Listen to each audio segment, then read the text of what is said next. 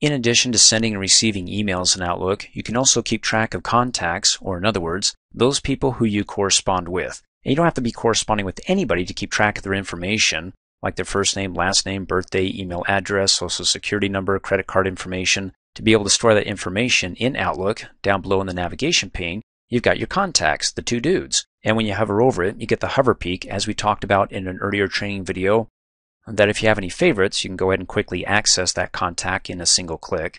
In any case, I'm just going to come down below and click on the two dudes. Updates the folder pane, and you get your contacts folder. Well, I have an additional folder that I created.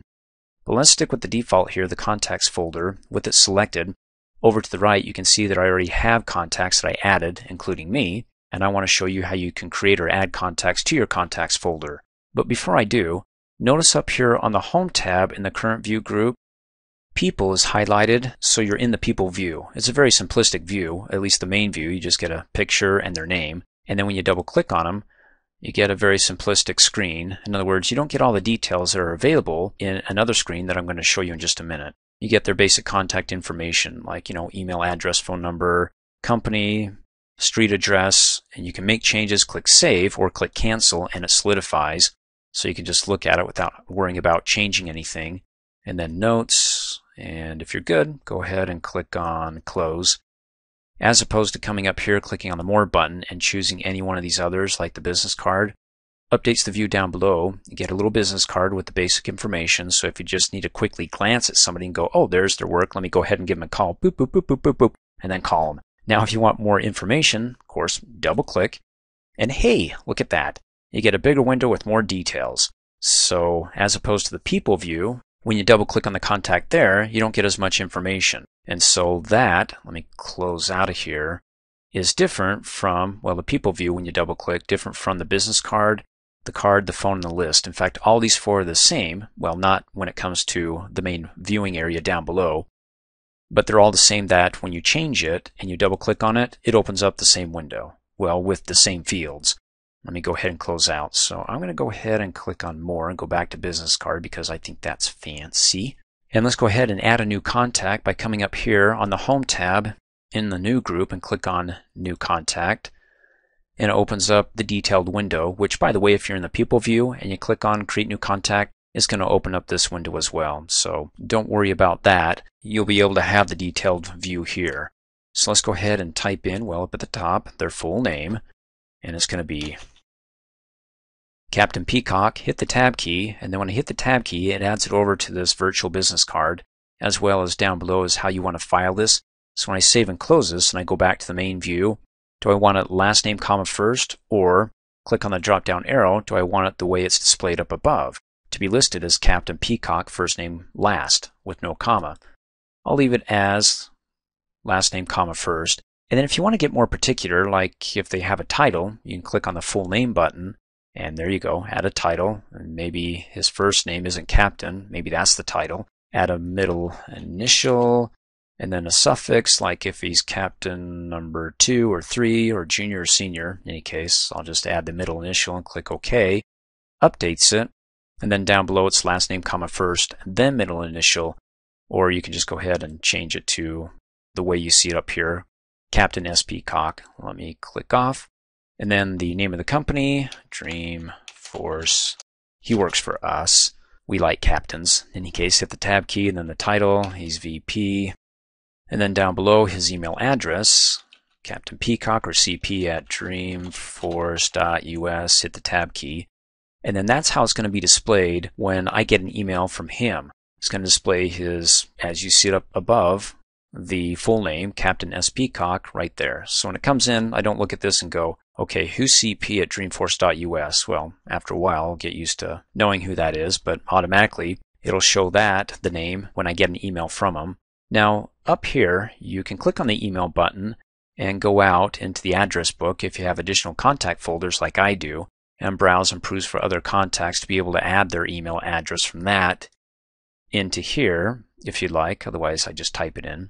And you also get a drop-down arrow, which means you can have additional email addresses. So if I go to email 2, go ahead and type in a second email address. Maybe it's his personal email address, and then, well, up to 3. But the problem I run into is that when I leave it here, I don't really look at this field a whole lot. I just go, oh, I don't have his email address, and then I type it in again when I just have to pay attention here. Email to, oh, is there a 1? Well, no, but just a plain email here, and there you go. And then the web page address, www.dreamforce.us, hit the tab key, and so when you hover over it and you click on it, it will take you to, hey, our web page, dreamforce.us. Come check us out. Buy some DVDs or downloads. Let's go ahead and close out. And then if you got an instant message address, go ahead and type it in there. Phone number, 801/555/525. I'm just making it up, and then hit the tab key. Now you also get the option to click on the button if you want to get more particular, like with the country region. Does it begin with 1? You can see up above, +1, the area code, and then the number. And it's broken down by city or the area code, then the local number. And if you have an extension like 225, you can see up above X225, click OK. It updates it as you see it here. Or you don't have to click on it. You can type it as is. You can type in +1 space open parentheses 801 and so on, and then add an X and then type in the extension here. So if I go ahead and delete this and do that, hit the tab key, click on the button again, it updates it down below in the extension field. So this is to help you target the fields within the main field here, as you saw up here in the full name when you want to add a middle initial. So click on those buttons for extra details if you need some help. Let me click OK. And then you got the home phone number, you can type that in, the business fax, also click on the buttons. You also have additional options when you click on the drop down arrow next to it. So you have a business phone number, just like an email.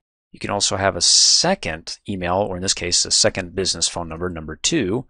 And then just keep that in mind, because if you're like, oh, I don't have their business phone number, well, make sure that it doesn't say 2, that you click on it and go back to the default here, business, and there you go.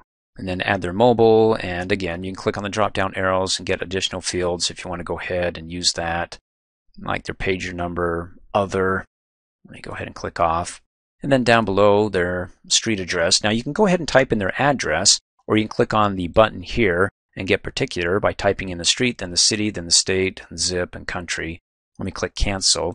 If you want to do it quickly and not have to click on that button, you can go ahead and type in 101. And so I type in the street address in the first line, and then down below the city, state, and zip code, just like you do when you're printing off labels where the street address is on one, city, state, and zip is on another. And then notice when I come over here and click on the business, how it automatically picked it out and said, oh yeah, this is the street because that's the first line. And then the city, before the comma, breaks it up for us. Fabulous. And of course, if you're not in America, choose something else. Let me click off of that, click OK. You can also map it. You can view a map of this area and see what their business looks like. Click on it. And it zooms right in. There's a picture of it, street side, and it pinpoints it right there. Oh, that's fun. In any case, let me go ahead and close out. And then over here in the notes, you can type in whatever you want, but for me, to keep my notes organized, when I talk to somebody or I have comment or statement, anything that I want to make, it's like a journal. At least for me it is. I go ahead and type in today's date, and you can see you get the auto text feature. So if it's today's date, it just says hit enter and it'll finish typing in the rest. And then the time. And then I do double dash, and I go ahead and type in whatever thought or comment or conversation we had at that time.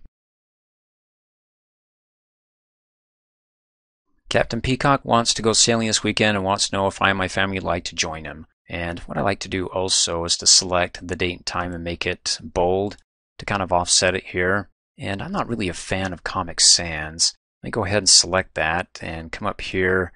Let me type in Arial, hit enter. I could leave it big, or let's do size 10. So that way I can really tell the difference between what's bold and the actual note next to the date and time, that is.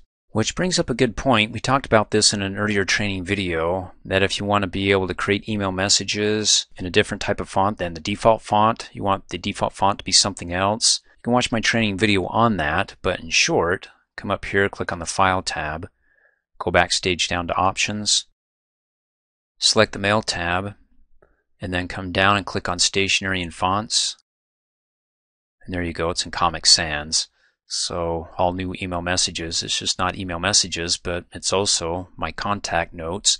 So if I click on Font and I go ahead and I type in Arial. Well, there you go. Let me select it, and we'll make it size 10. Click OK. Click OK. Click OK. So any new email messages that I create, or when I create a new contact, it'll be in that font, not the Comic Sans, but in Arial size 10 as you see it here. So I don't have to, well, after I type, select it and change it to Arial size 10. In any case, you can watch my training video on that. And then finally, in addition to that, I'll set a reminder, let's say tomorrow, March 1st, 18, to follow up with them. And how I can set the reminder is on the Contact tab over in the Tags group. You can do follow-ups. That's right. Click on it, and you can add a reminder. And so that will be tomorrow, March 1st, to follow up.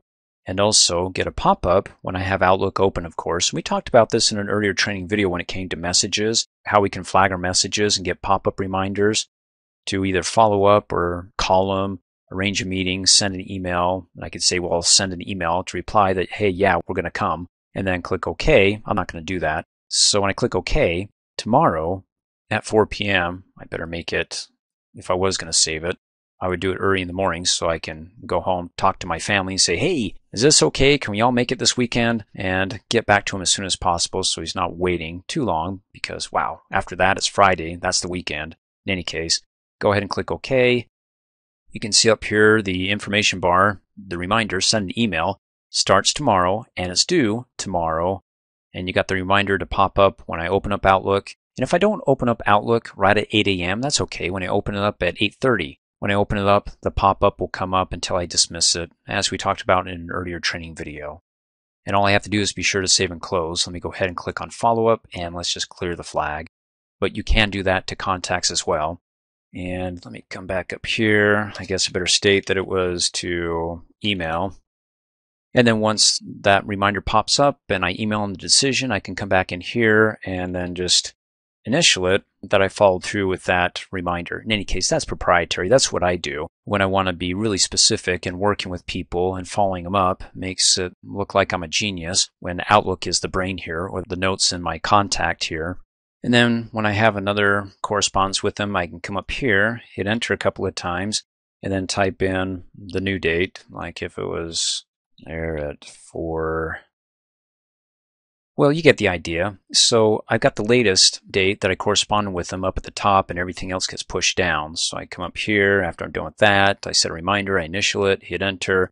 So I got this ongoing track record, which has been very helpful when it comes to certain companies that I've been working with, finding out when things are going to be done, completed. And I can say, look, on this date I talked to so-and-so who said it would be this day. Then I followed up the next day. I mean, when you sound like you know what you're talking about and doing, let's just go ahead and click and drag to delete it, and we'll just keep it simple there. Then, oh, hey, you get a picture. Add a contact picture. Click on it. Browse through your computer to find a picture. Let's go ahead and take a look at some sample pictures. Double click, and oh, there's Captain Koala. Let's go ahead and double click and add him there. Oh, he was always a koala to me. A steady tree climber. Yep, that was my captain. In any case, you can see a sample of the electronic business card, which we'll talk about later, how you can edit it and also send it out in your email messages.